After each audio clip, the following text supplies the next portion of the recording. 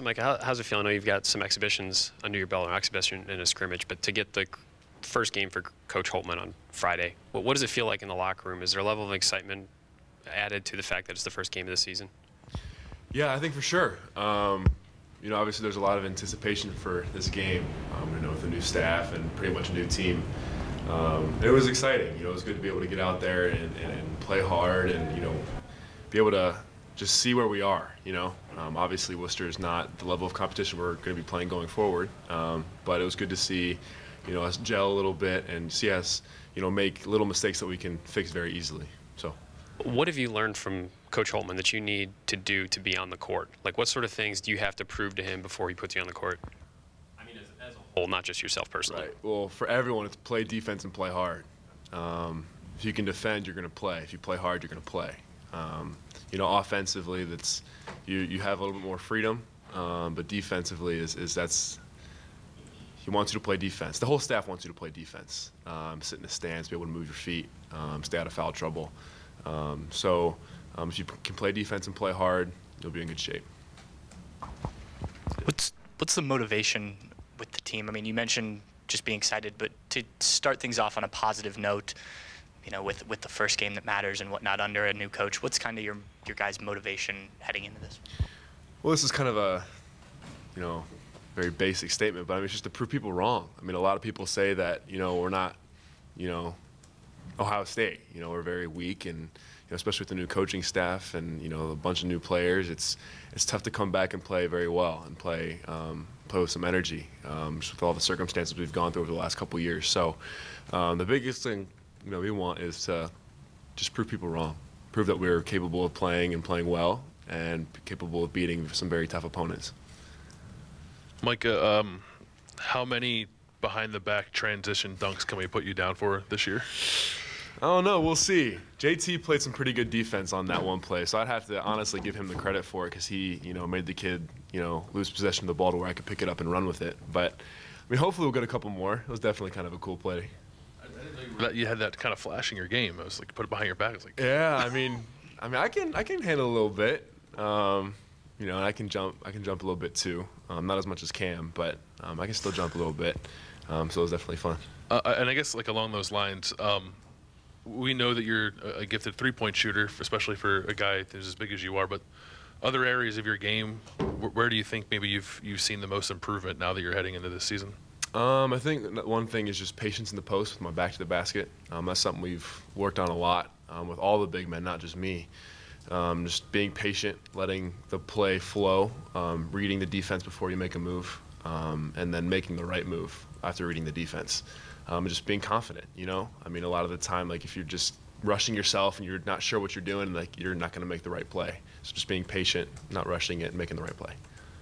In terms of where you are this season and last season, in terms of the vibe in the locker room, how is it different starting this season from where it was starting last season? What's the biggest difference? I think guys are just having fun. Obviously, there's a lot of pressure, but I wouldn't say that guys are feeling the pressure as much because we all just like each other and all just having fun.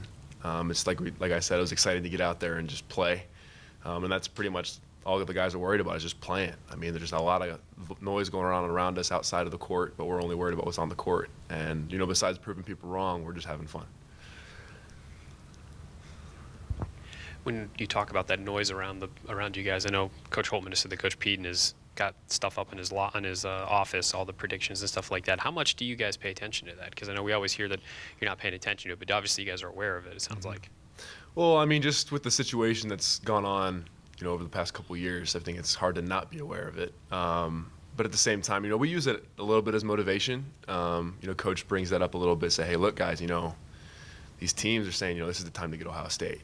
And this just kind of like adds, you know, fuel to the fire. And, you know, that just motivates guys. And, you know, but besides that, I mean, it's just, we're just trying to focus on ourselves and focus on what we can control and just going from there. You mentioned not as much pressure, and I'm curious why. You know, is that because it's a new coaching staff, so maybe the expectations aren't as high? I mean, like, why do you feel like there's less pressure than there was maybe a year ago?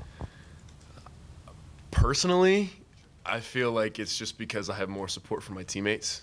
I feel like everyone is just kind of just gelling better. Not as cliquey. We're not cliquey at all. You know, there's no separation. Everyone likes each other. Everyone is comfortable hanging out with each other, and so with that, I think it's just because of the extra support that we have from each other, I think there's less pressure in that sense. Cam, what's it feel like for you knowing that this is the first game that you're going to play for a season, and you know, I'm sure starting to have some of those thoughts, but this is the last time I'm going to do this, last time I'm going to do that. What's it feel like for you to get ready to start your last season? It's a little bittersweet. You know, you want to go out there and do so well, but for me, every game I just want to go out there and just have as much fun as possible. You know, just let loose, just play with my teammates, and just whatever happens, happens. When we talked to Coach Holtman the other day, he said that one of the things he really wants to see from you this year is he wants to see you really hunt your shots. Mm-hmm. What does he mean by that, and how do you have to do that? Just no matter where the ball is, just be ready to shoot. You know, just always be in a shooting stance. No matter if the ball is like in the post or the opposite side of the court, just always be ready to shoot. Because, you know, I'm at my best when I'm in attack mode. You know, I'm trying to attack the rim, set my teammates up, things like that, not just, you know, being behind the line. So he just wants me to just stay aggressive, basically. Have you ever not been ready to shoot?